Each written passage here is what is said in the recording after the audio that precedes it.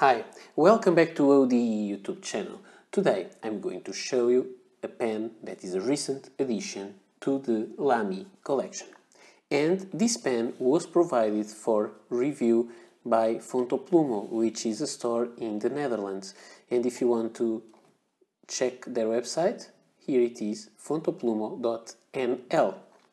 So, thank you Fontoplumo and Frank for sending these and some other pens for review, and let's start. This pen comes, it is a Lamy Safari, so it comes inside this cardboard box with an elastic that keeps it in place. You open it and you have the pen, and the pen comes with a blue ink cartridge included.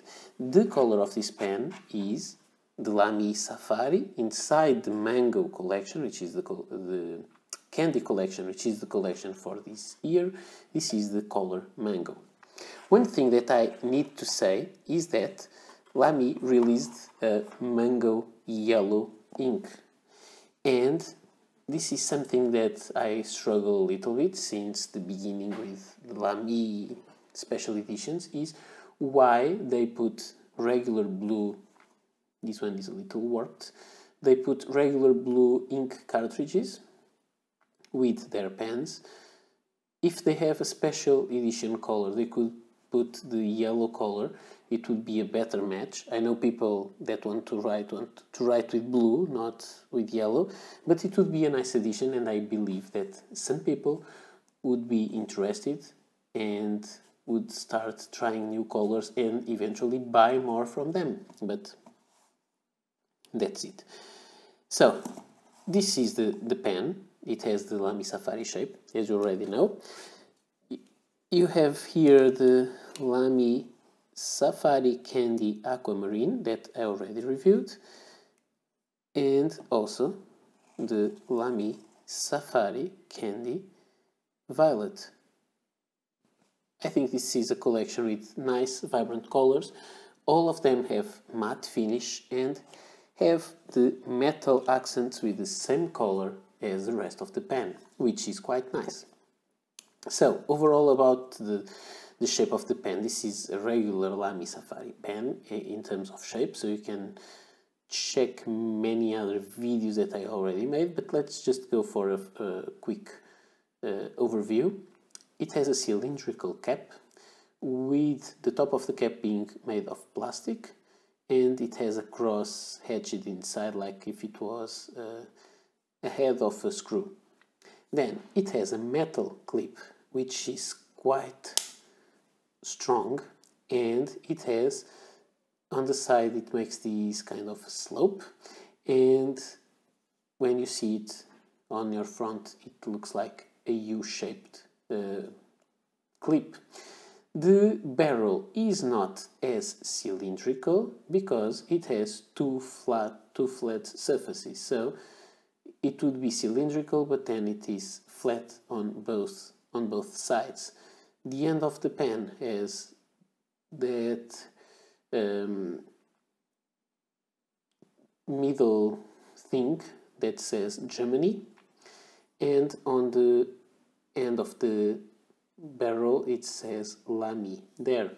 It has an ink window that allows you to see the ink inside, but it is just a cutout on the barrel, so there is nothing to protect it, and therefore you cannot eyedropper this pen because this is open and the ink would come out. Then you have the pen. This part usually is black in most pens. In this collection it is the same color as the rest of the pen. The finish is matte, and it's not that you can feel it, really a texture, but it has some. I don't know if I can show it to you. I think you can see the matte surface. It is very nice. About the section, it has that roughly triangular shaped section, which some people love, some people hate. I'm more on the ones that I would not say hate, but I don't really like it much. And it has a regular steel nib. This is a fine nib, I'm struggling to show it to you. There you can see it has F, Lamy, reader hole, and very simple, the typical shaped Lamy nib.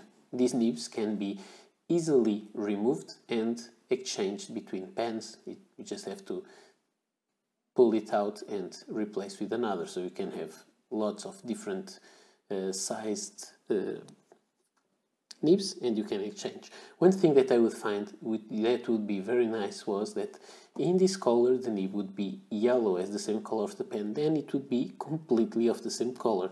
That is an interesting thing. I would love to see it. I don't know if it is possible to do in a technological way. Then we open it and we have an ink cartridge. This one is almost empty. I hope this is enough for the review. And that's it. It takes inside the proprietary Lamy cartridges or converters, or you can even fit the Parker cartridges there, because the opening is the same.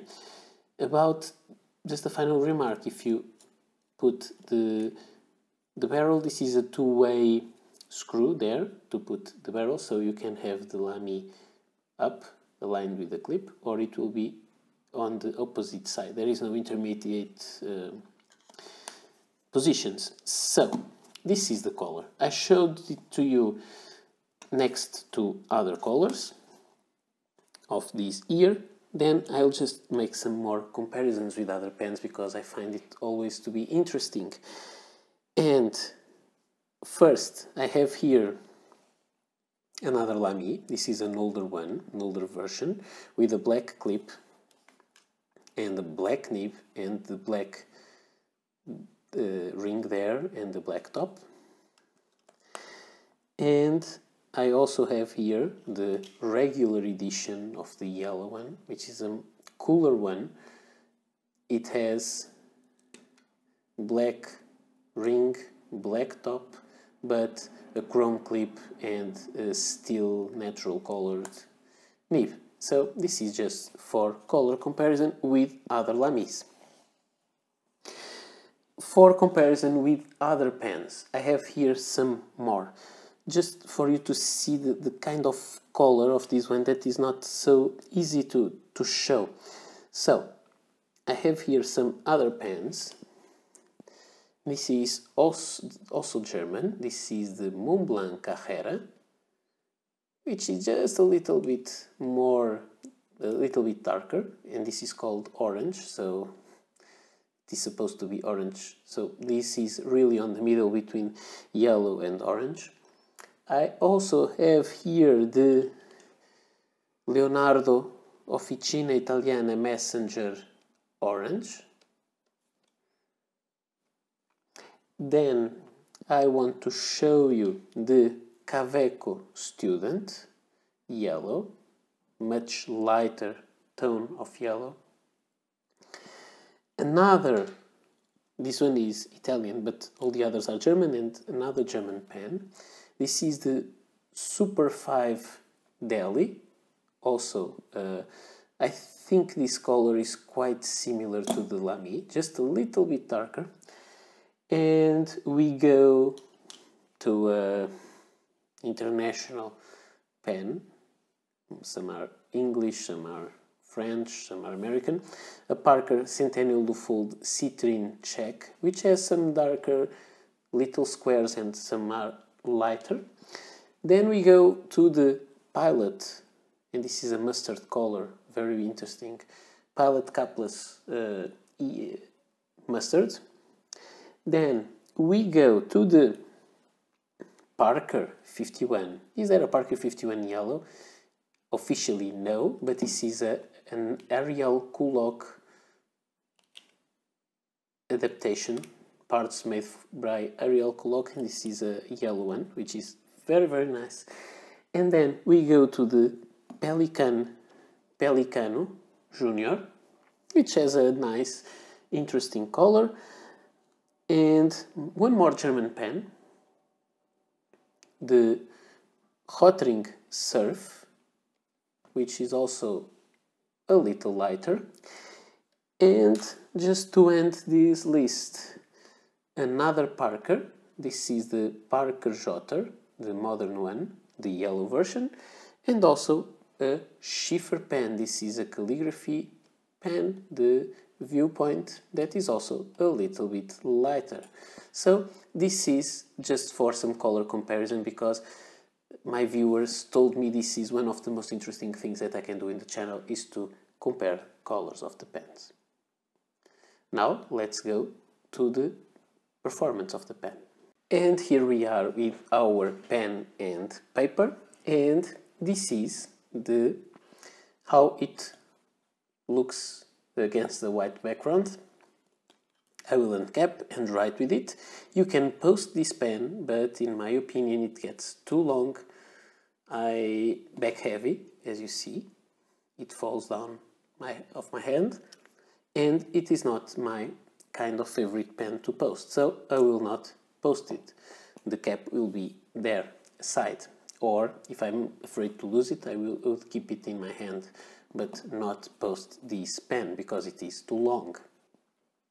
And let's see the performance. So this is the Lamy Safari Candy. The color is called Mango. And this is the 2020 special edition. The ink I have inside the pen is a discontinued ink, which is the Montblanc Lucky Orange. I've showed you this pen this ink in some reviews, and it does not look great on camera. The color is not really accurate, but this is a bright and nice orange, but it doesn't look like that. And the paper that I'm using is the usual Rhodia, you see there, dot pad, the A5 size. And let's see the pen performing. So, about these swirls, you can see that the pen performs well. It doesn't skip, it has a good line on paper. So this is something good. About the smoothness of the nib, I find this nib quite smooth, with very small feedback. Opposite to what happened in the review that I made of the aquamarine one. I find that this one is much nicer on the paper. Much more well tuned, this nib. And it is also much wetter than that one.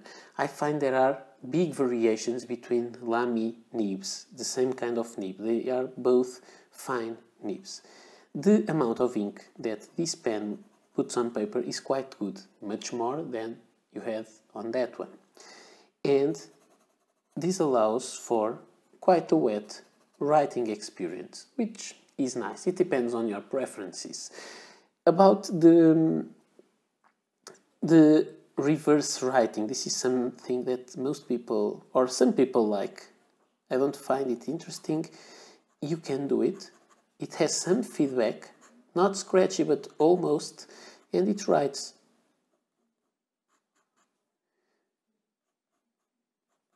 It writes a little finer, but it is not comfortable to hold the pen like that, because it has a triangular grip to guide your fingers, so it is completely wrong to write with it on the upside down side.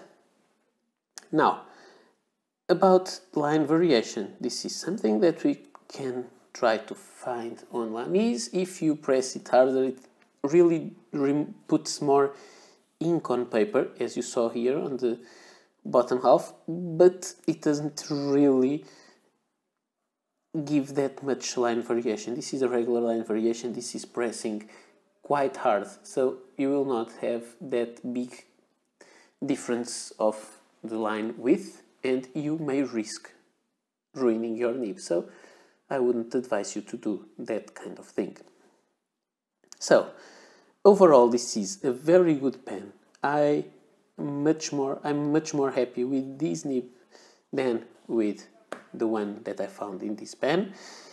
And so these may need some adjustment to be really good.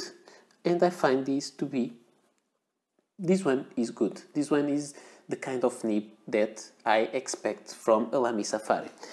This is an inexpensive pen, at least for fountain pen standards, I think.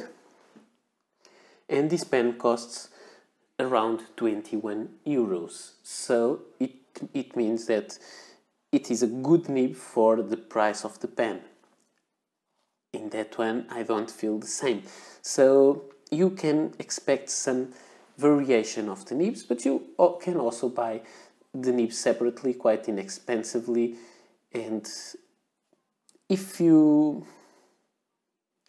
I think you need to get a little bit lucky with the pen that you get, because I'm finding a lot of quality control variation on the nibs of Lamy Safari pens.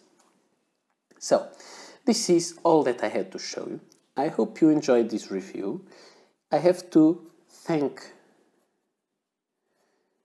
you to Fontoplumo for sending me the set of the 3 pens, and I have to thank you all for watching the video.